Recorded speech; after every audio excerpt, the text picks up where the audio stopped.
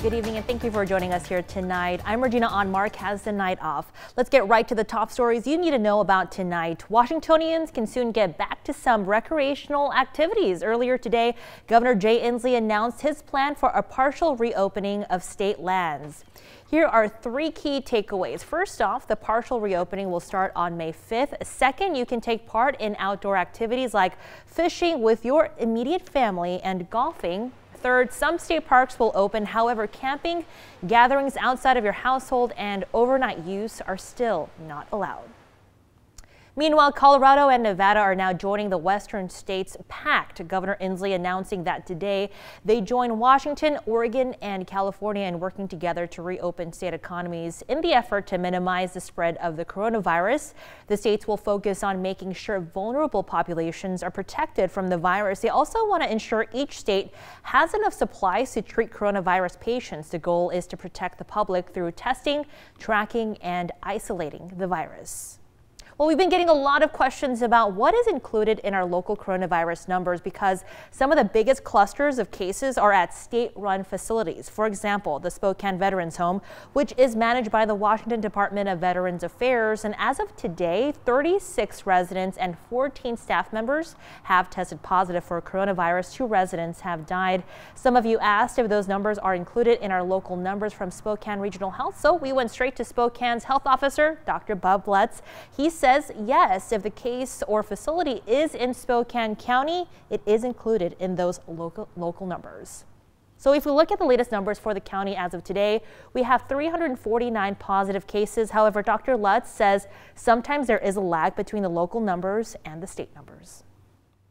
So oftentimes it's sort of a triangulation of data, and they're not all coming out at the exact same time, but essentially all cases identified in Spokane County are listed at some point with maybe some time lags on both our site as well as the state site. The Spokane Veterans Home also brought in on-site testing just a few weeks ago to make sure both residents and employees can be tested quickly and efficiently.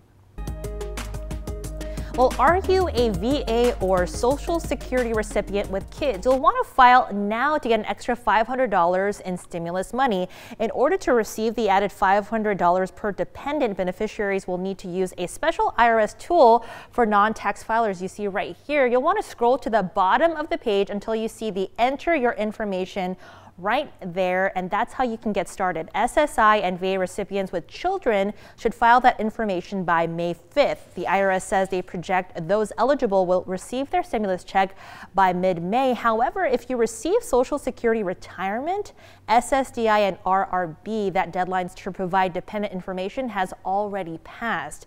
If you did provide dependent information, you'll receive that extra $500 with a tax return. We needed it weeks ago.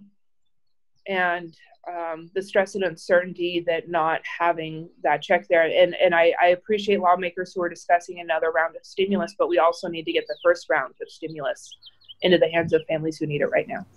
Where is my stimulus check? That's the question on a lot of Americans' minds right now. As of last week, an estimated 60 million people are still waiting for their checks. And with May's bills coming up soon here, many people are still waiting to get their stimulus payment. So the Treasury Department says that up to 80 million people were reportedly paid by April 17th.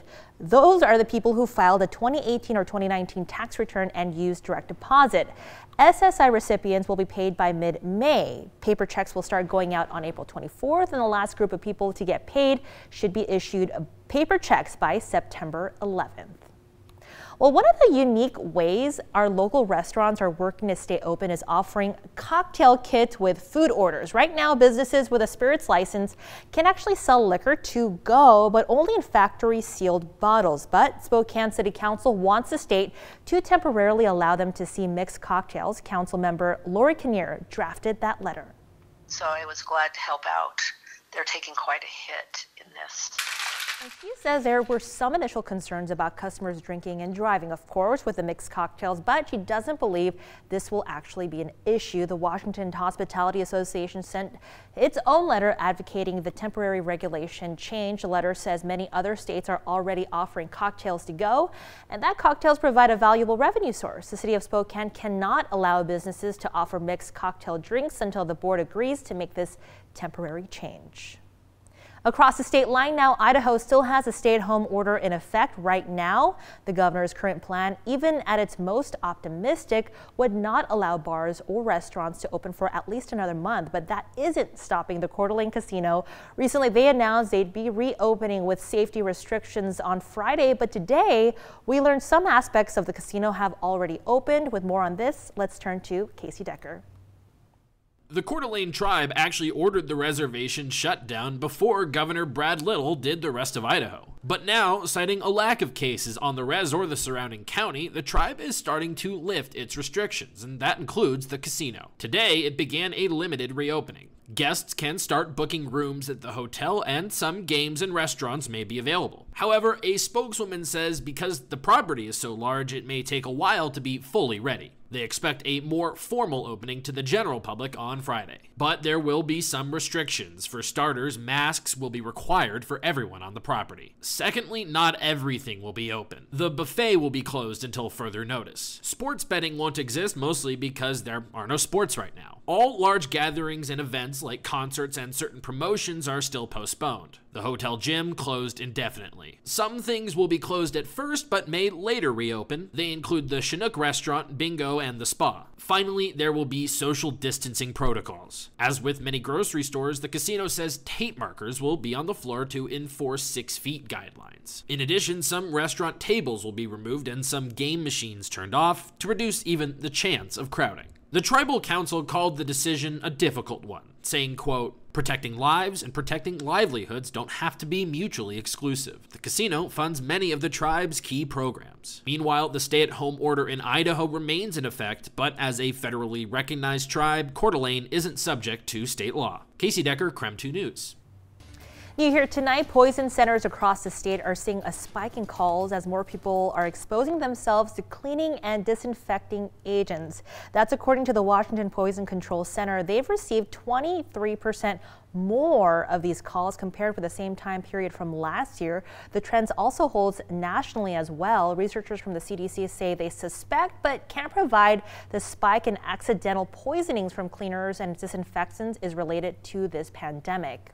At least 4 states have reported an increase of calls made to poison control centers following President Trump's comments last week. President Trump appeared to suggest injecting disinfectant products as a possible method to treat coronavirus patients. Right, and then I see the disinfectant where it knocks it out in a minute, 1 minute.